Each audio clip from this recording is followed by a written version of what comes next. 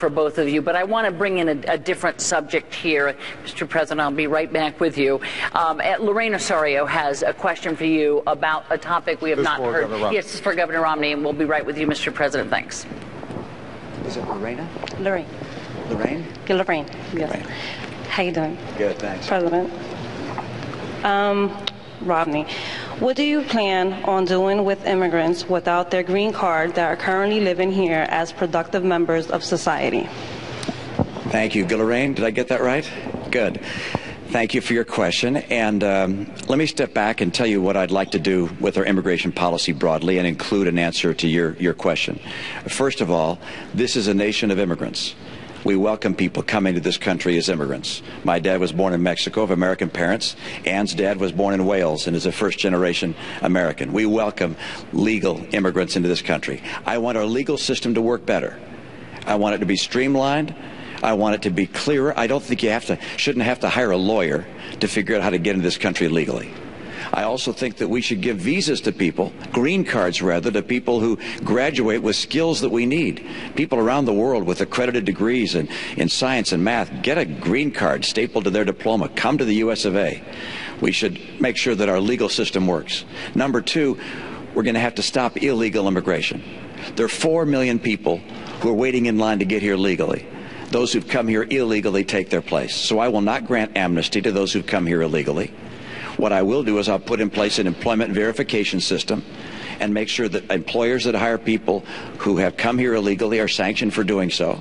I won't put in place magnets for people coming here illegally. So, for instance, I would not give driver's licenses to those that have come here illegally, as the president would. The kids of those that came here illegally. Those kids, I think, should have a pathway to become a permanent resident of the United States. And military service, for instance, is one way they would have that kind of pathway to become a permanent resident. Now, when the president ran for office, he said that he'd put in place in his first year a piece of legislation. He'd file a bill in his first year that would reform our immigration system, protect legal immigration, stop illegal immigration. He didn't do it. He had a Democrat House and Democrat Senate, supermajority in both houses. Why did he fail to even promote legislation that would have provided an answer for those that want to come here legally and for those that are here illegally today? That's a question I think the president will have a chance to answer right now. Good. I look forward to it. Was Lorraine? We are a nation of immigrants. I mean, we're just a few miles away from Ellis Island. We all understand what this country has become because talent from all around the world wants to come here. People who are willing to take risks. People who want to build on their dreams and make sure their kids have even bigger dreams than they have. But we're also a nation of laws. So what I've said is we need to fix a broken immigration system, and I've done everything that I can on my own and sought cooperation from Congress to make sure that we fix this system. First thing we did was to streamline the legal immigration system, to reduce the backlog, make it easier, simpler, and cheaper for people who are waiting in line, obeying the law to make sure that they can come here and contribute to our country. And that's good for our economic growth. They'll start new businesses. They'll make things happen that create jobs here in the United States. Number two, we do have to deal with our border. So we put more Border Patrol on than any time in history, and the flow of undocumented workers across the border is actually lower than it's been in 40 years. What I've also said is, if we're going to go after folks who are here illegally, we should do it smartly and go after folks who are criminals, gangbangers, people who are hurting the community, not after students, not after folks who are here just because they're trying to figure out how to feed their families. And that's what we've done. And what I've also said is, for young people who come here, brought here oftentimes by their parents, have gone to school here, pledged allegiance to the flag, think of this as their country, understand themselves as Americans in every way except having papers, then we should make sure that we give them a pathway to citizenship. And that's what I've done administratively. Now, Governor Romney just said that he wants to help those young people too, but during the Republican primary he said, I will veto the DREAM Act that would allow these young people to have access. his main strategy during the Republican primary was to say, we're going to encourage self-deportation, making life so miserable on folks that they'll leave. He called the Arizona law a model for the nation. Part of the Arizona law said that law enforcement officers could stop folks because they suspected maybe they looked like they might be undocumented workers and check their papers. And you know what? If my daughter or yours looks to somebody like they're not a citizen, I don't want to empower somebody like that. So we can fix this system in a comprehensive way. And when Governor Romney says the challenge is, well, Obama didn't try, that's not true. I sat down with Democrats and Republicans at the beginning of my term, and I said, let's fix this system, including senators previously who had supported it on the Republican side.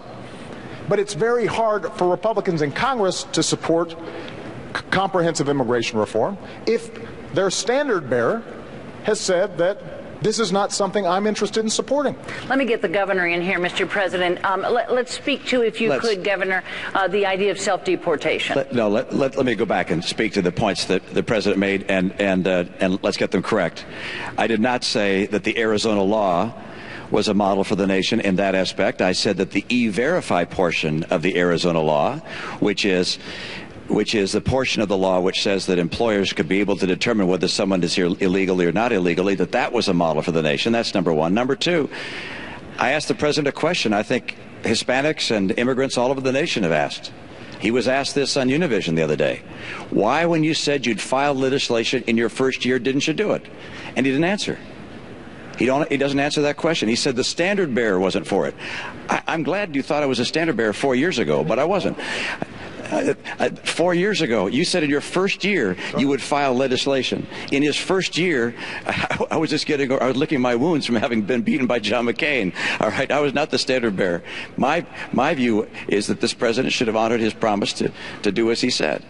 Now, let me mention one other thing, and that is self-deportation says let people make their own choice. What I was saying is we're not going to round up 12 million people, undocumented, illegals, and take them out of the nation.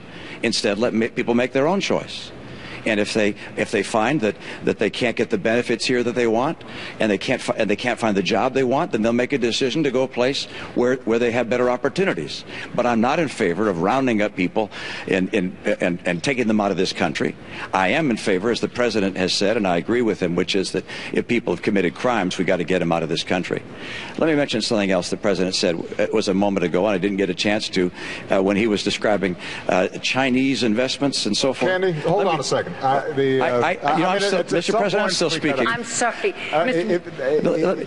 Mr. President, why don't you let me finish? I'm going to continue. Governor Romney, if you can make it short. See all these people? They've been waiting for you. Could you make it short? A point. Any investments I have over the last 8 years have been managed by a blind trust. And I understand they do include investments outside the United States, including in Chinese companies. Mr. President, have you looked at your pension? Have you looked at your pension? I've got to say. Mr. President, have you looked at your pension?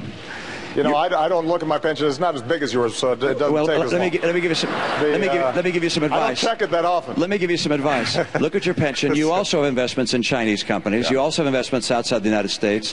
You also have investments through a Cayman's trust. We're sort of way off topic here, Governor Romney. We're a little off topic here. Completely off the immigration. I thought we were talking about immigration. And I came back to what you spoke about. I do want to make sure. If I could have you sit down, Governor Romney, thank you. I do want to make sure that we just understand something.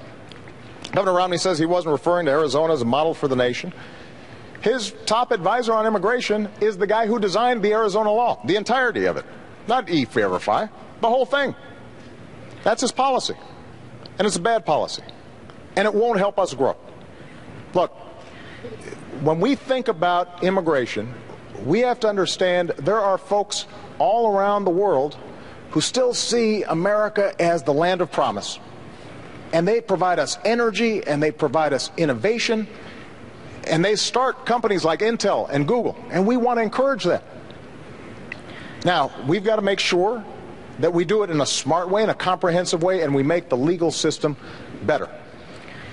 But when we make this into a divisive political issue, and when we don't have bipartisan support, I can deliver, Governor, a whole bunch of Democrats to get comprehensive immigration reform done, and I'll get it done. First year. We have not seen Mr. President, let me move you on serious here, about please. this issue at all. Mr. And President, it's time for them to get serious on it. This used to be a bipartisan issue. Right. Don't go away, because I'm here. I want you to talk to Carrie Lotka, who wants to switch a topic for us. Okay.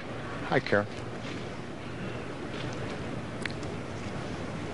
Good evening, Mr. President.